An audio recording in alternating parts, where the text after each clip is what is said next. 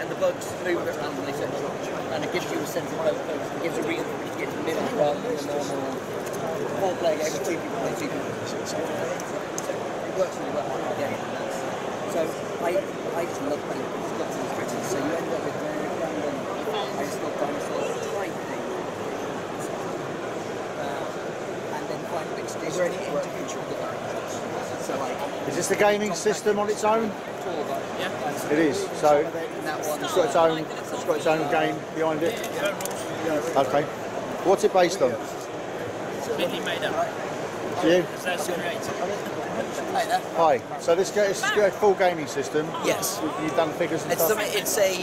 I've been working on it for 20 years now. Oh, nice. I've been just designing the world, and then I taught myself to sculpt so I could create the creatures. Oh, excellent. They are good figures. And then over the years, I just keep adding a few little extra ones to it. Yeah. Nice. So so what's the idea of the game?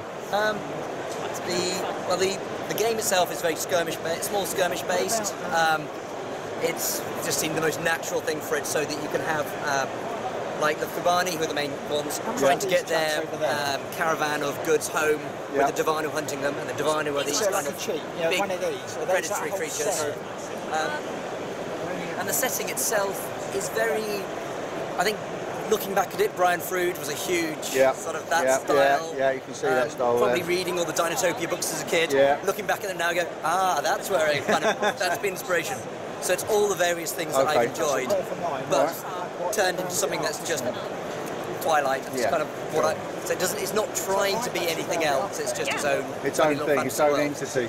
Yeah. Excellent. How much would it cost you to get set up as a basic game? Easy. We do starter forces, starter games. Yeah. So you could do a set for say 70 quid, which comes with a force of your choice. Yeah. And an opposing Divanu force that's a bit smaller, or 90 quid gets you the full starting set. Okay. With 2 forces of your choice. Brilliant.